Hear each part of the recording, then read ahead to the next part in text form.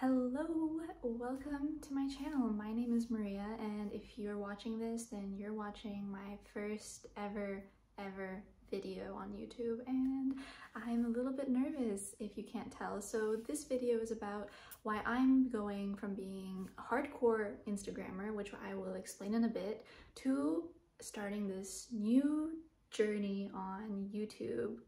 Why am I doing this? I don't know. Okay, well, I do know. I have some ideas. So here is a bit of background info on me and what I do and who I am. I am a tennis player and a content creator that solely makes content and solely monetizes content creation through partnerships on Instagram, and that's what I've been doing since 2017. I think I've worked with over 100 brands, events. That sounds pretty cool when I say it like that, but here's what they don't tell you. Most of them are not making that much money. Most of them are not making a full-time living from Instagram, even though maybe their feeds, their photos maybe look like they're living the life. Trust me, Instagram is maybe not even a part-time job for most people, but it takes the effort of almost a full-time job. A blog and a YouTube channel, you have way more control over it than Instagram. In my opinion, Instagram has three major problems, and the first one, it's not a problem from Instagram, but it speaks for itself. It's the rise of TikTok. Why is TikTok becoming so popular when it's something that is quite similar to Instagram? And why are less people using Instagram when it's supposedly the best app of its kind, the best photo and video sharing platform together? So just that, thinking about how popular TikTok is now, how many people are making a lot more money on TikTok than they would have on Instagram, just gives, like, that is a huge red flag where you just know that Facebook is doing something wrong with Instagram. Obviously, there is a problem when a new platform just took the lead like that, like no questions asked, everyone just kind of jumped on board. I didn't. Well, I did, but then I deleted it. Tracks your info, but like TikTok does it more. I don't know, but I'm not going into TikTok. Was it a mistake? I don't know. Time will tell, but I've chosen YouTube for now. Number two is monetization issues. Okay, so when you think of having a blog or a YouTube channel, I've watched a lot of YouTubers and bloggers talk about it. It's just so much more streamlined, the way that you can make money. Okay, you look at Instagram and you see influencers and content creators. Some of them make money, but there are issues. How long have people been waiting to monetize from Instagram IGTV? When was the last time that you watched a full IGTV video?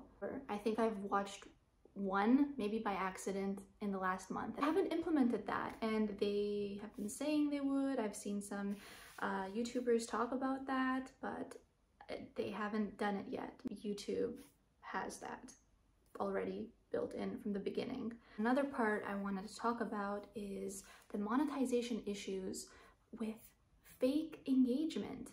I know that on every social media platform, it's possible for you to buy fake likes, buy fake followers, buy fake views, reach, impressions, all of this. You can buy a lot of fake stuff.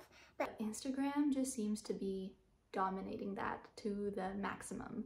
Okay, as a creator who has around 60,000 followers on Instagram, I've worked since 2015, 2016 to have this audience, which I'm very grateful for. But there's people who reach out to me, hey, do you want to grow your followers, la la la, buy our service, buy this, it's all real. It's not real, sorry.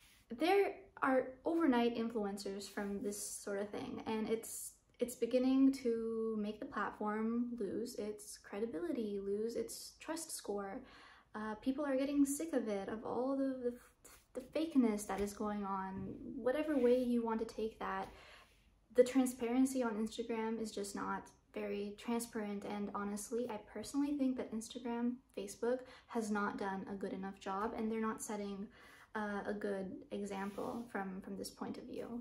Here's the other monetization issue, okay? Monetization issue number three, it's that Instagram, Facebook Facebook wants you to pay for the ads. They don't want brands to pay influencers for the ads. Influencer marketing has become so popular. They want that brands pay them directly for ads instead of going through influencers, which has proven to be very effective. How can I know this? How do I prove this? Because organic engagement is dropping. Yes, there is that 1 in a million chance that your video will go viral, or maybe you're just an amazing person and your video will go viral. Like, you've hit it, you have that it factor. I don't know what it is. If we knew what it was 100%, then everyone would go viral, and that's not possible. But especially in the past year, I've found is that organic engagement is dropping. So for me, as a creator who has worked very hard and spent trying to find a way to connect with my audience, because I want to genuinely connect with my audience. Okay, yes, I promise that's true.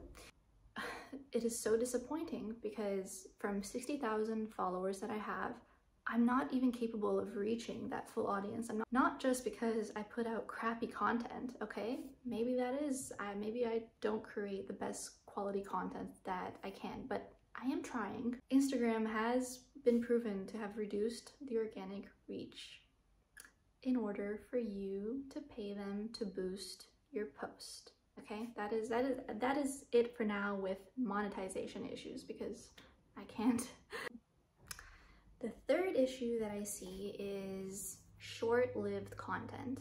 Okay, I know that people have been saying that people's attention span is the length of a goldfish or something like that, but you know, I love that stories are becoming more popular and people are consuming that kind of content every day, and it's short and fun and cool. But if you search a YouTube video or a blog and you watch it, you can watch one that is like 2 years old.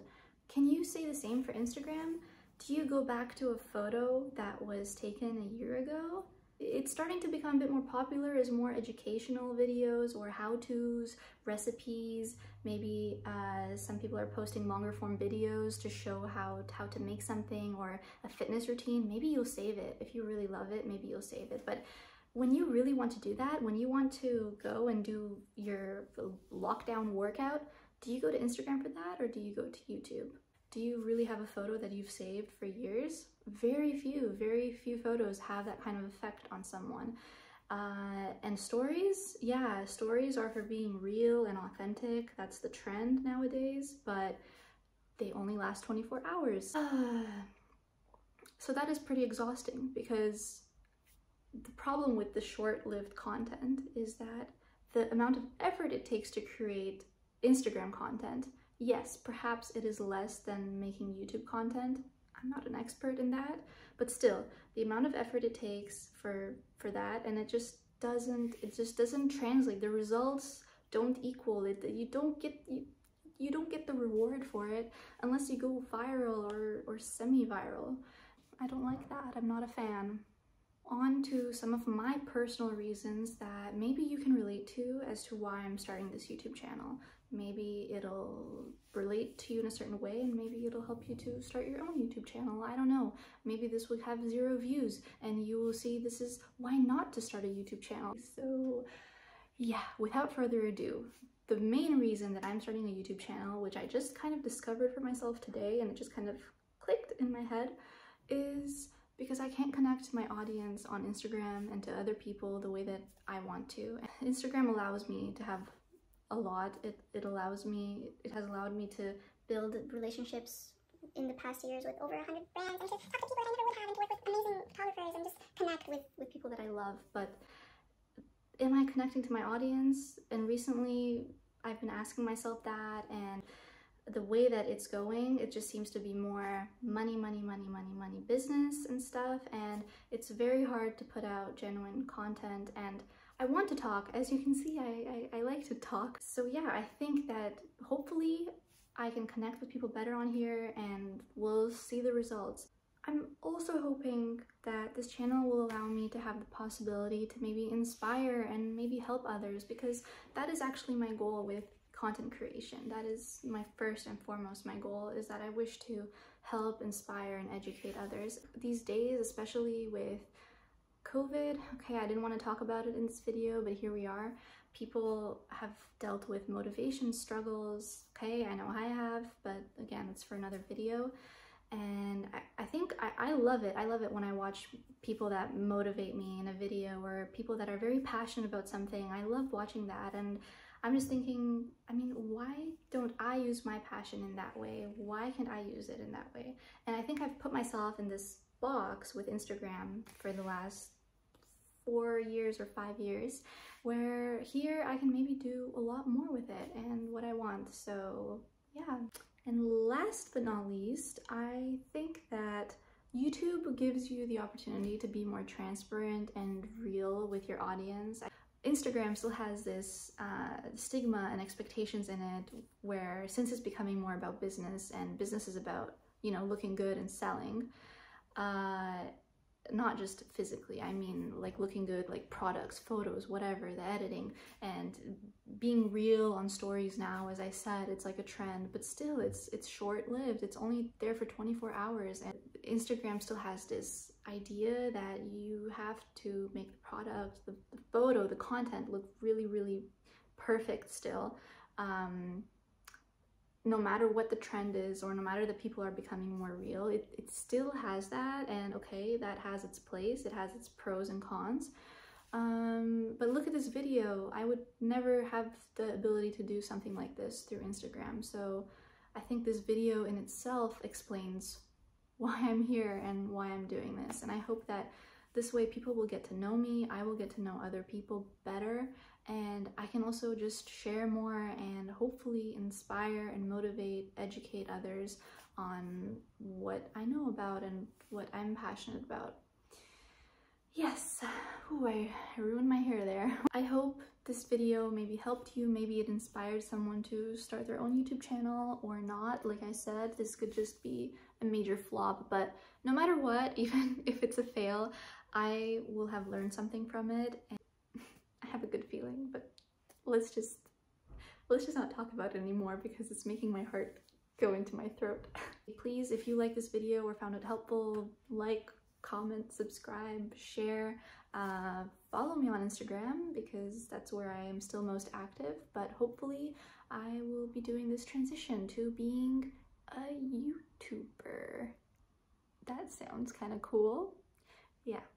Bye. Have a great day.